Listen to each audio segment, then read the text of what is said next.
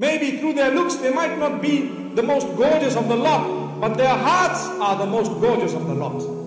Subhanallah. So if you were to choose for the right reasons, you would be able to live a good life. And this is why we say, when you dress appropriately, when you work on your character, when you work on your conduct, you have strengthened yourself from falling into the weakness of this dunya, where you end up making wrong decisions in marriage. And those who married you have married you for the wrong reasons. May Allah protect us all. My brothers and sisters, it is about time that we worked on our marriages.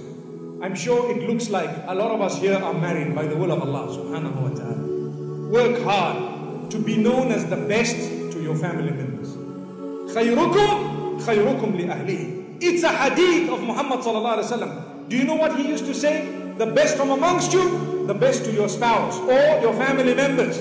How many of us, our family members, can say, my father's the best, or my husband the best, my wife the best, subhanallah. How many of us will be able to hear the statement, not because they are scared of us, but even behind our backs?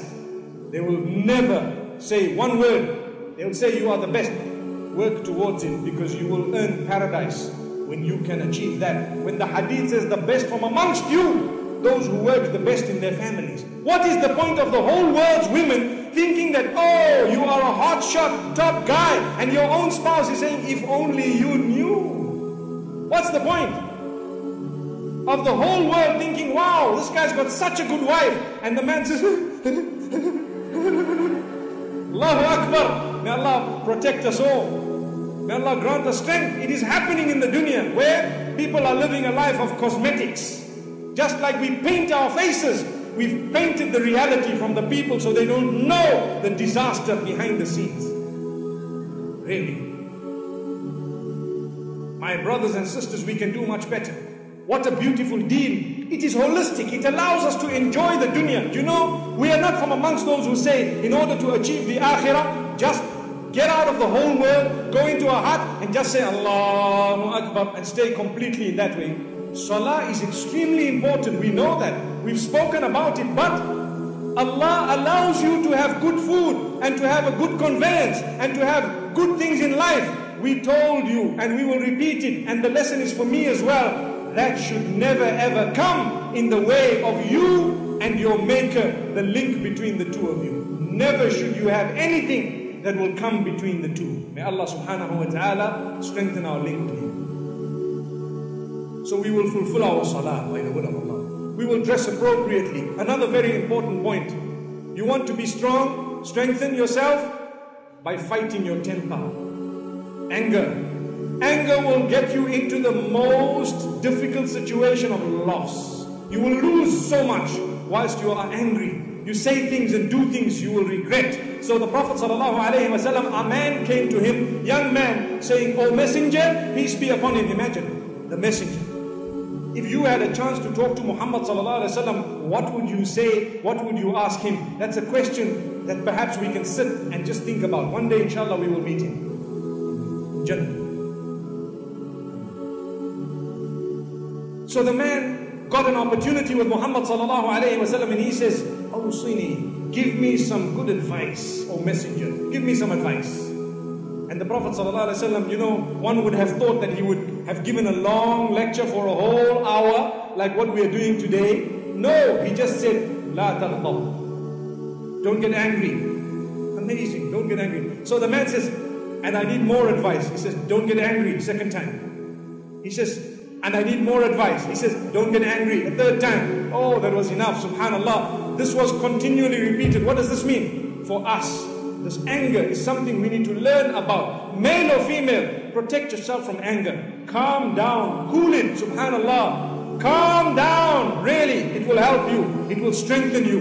You do not need to prove that you can fix someone. No, a strong person is not he who out-wrestles the other, but he who controls himself when he is angry.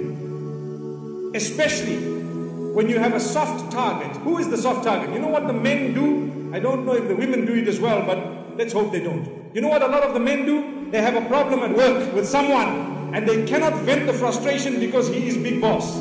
So what they do, they come home and they start yelling and screaming at the wife. And the wife is like, but what did I do? I've just prepared such a beautiful meal. The children are all ready. You need to look at them. They want a good hug and a kiss from you as the father, and you're coming here and swearing, and you have no clue that because he could not face big boss, he is facing small boss.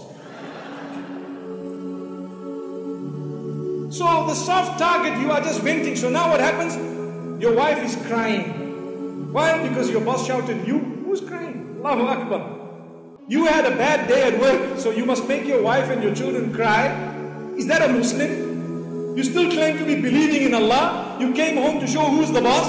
That's not important. The world can think that your wife is the boss. For as long as you have a happy marriage, thank Allah, go ahead. You know, we used to tell the youngsters, my dear youngster, you are getting married today. You need to know something. And by the way, there is a sister of ours instrumental in this particular preparation of this event. MashaAllah, may Allah grant her goodness. She's getting married today, unable to be with us. Wallahi, our du'as are with you. But my advice to you, and this will remain forever, and your husband, inshallah, remember, your friends become secondary because your spouse becomes primary. Remember that.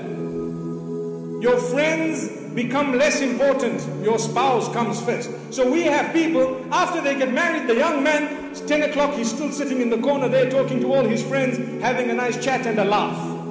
And you tell him, brother, you married? He says, yes. What are you doing here? 10 o'clock. He says, well, I'm the boss. You can be the boss. That type of statement might break your marriage. Allahu Akbar. Even if you're all your friends, when it comes to 8 o'clock, you look at them and say, guys, have a good night. I'm going. You say, wow, what a chicken. You're going home? Well, you can call me a chicken and you can call me whatever you want, but I've got a very happy marriage, alhamdulillah. Is there anything wrong? Going home early? Spending time with your spouse? There is greater reward spending time with them than to be sitting with your friends, because that creates a state of weakness. Today we are speaking about strength. A strong person can fight the temptation to be online all the time. Subhanallah. Online all the time. You know, subhanallah. You get married and people see you online 1 minute ago. Allahu Akbar. You are married. Turn off that phone. Come on. Subhanallah. Turn it off completely by the will of Allah subhanahu wa ta'ala. May Allah bless us. The issue is that of discipline. That of discipline. You know, discipline is something, it does not just come without making an effort. You need to make a very big effort to protect yourself from anger. You need to make a very big effort. Fight yourself, fight your nafs in order to develop a good quality or eradicate a bad one. Don't think that automatically my habit of swearing is going to go. No, it won't just go away. You need to stop it by force. You need to have the feeling within you, that link with Allah and the hope in the akhirah. The fact that you want to go to paradise.